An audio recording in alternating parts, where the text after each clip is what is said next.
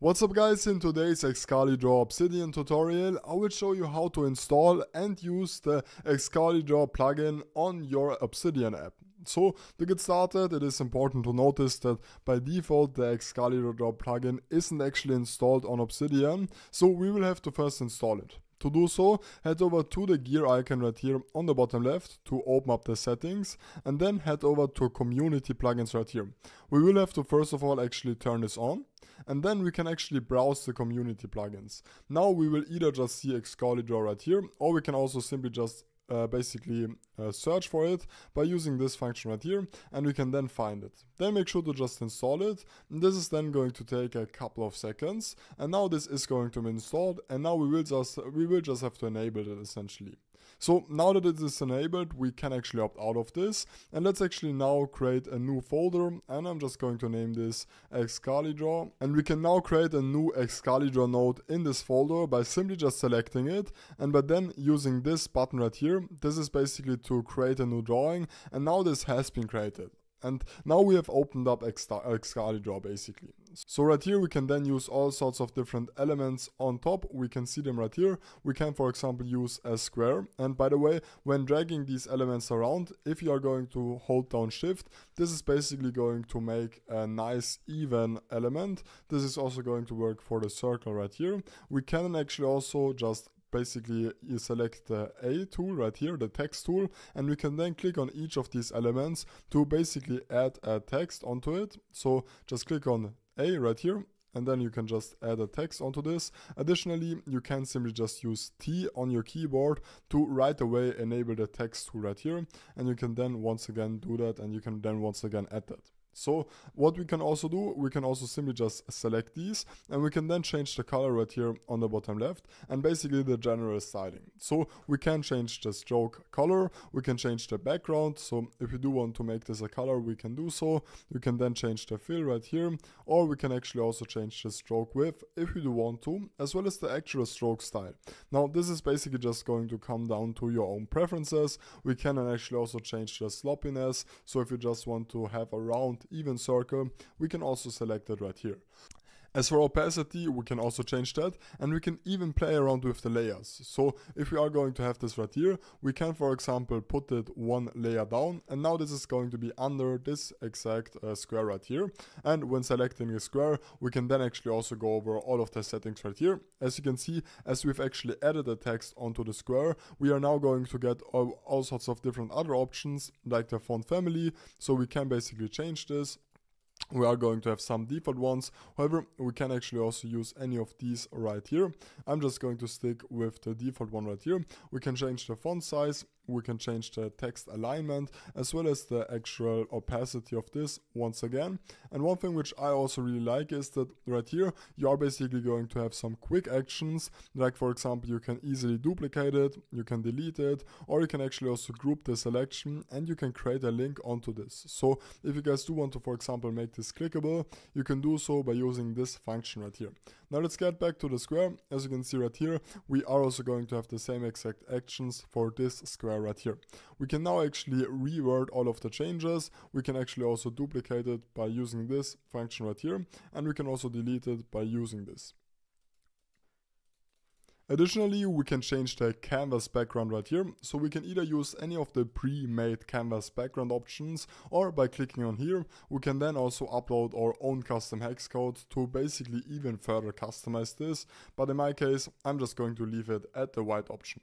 We can then also toggle the tray mode. This is basically just going to be so that whenever we are going to select an element, all of the settings are going to show up on the left right away.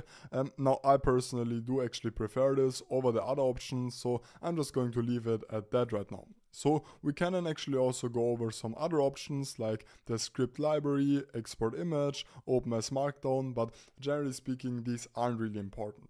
So we now went over the square, also this one, as well as the circle. Now actually these arrows right here are also super powerful. You can just basically drag them onto each of the elements, and these are then automatically going to realign. You can then actually also select the arrow, you can change the color, brush stroke once again, you can change the sloppiness, and you can actually also change the arrow type. So if you do like this one right here, you can select it. I usually do prefer the one where you can put these kind of wiggle effect, I guess. I think these are actually the best ones in terms of looks. So I'm just going to leave it at that right now. We can actually also just create a normal straightforward line. And by the way, by once again holding down shift, we can create these perfect lines right here. This almost works for any element out there. You can, for example, also use the arrow thing right here. By holding down shift, you can then actually also create a nice looking arrow, which doesn't look like something like this, okay? So additionally, right here on the draw, we can then actually draw something onto our image, essentially onto our canvas. So we can once again change the fill animation right here. So if you do want to change this, I don't know, we can change this. Generally speaking, the only settings that you probably will have to change on the stroke option right here would be the color, stroke width, as well as the opacity. So for example, I'm just going to leave the opacity at 100, but as you can see now with this stroke width, we can create better looking strokes essentially. These are going to look nicer than just these big strokes right here. And as we have set the background as green, if we are now going to make this a circle, this is going to have a green background. However, I'm going to actually just make this transparent so that this doesn't show up, as I think it isn't really useful. Then as for the text options, we basically already went over this. We can put all sorts of different text in right here. We can change the font family, font size, as well as the text alignment and the general opacity of our text. So one thing which we can then also do is we can actually add images onto our canvas. So let me show you this.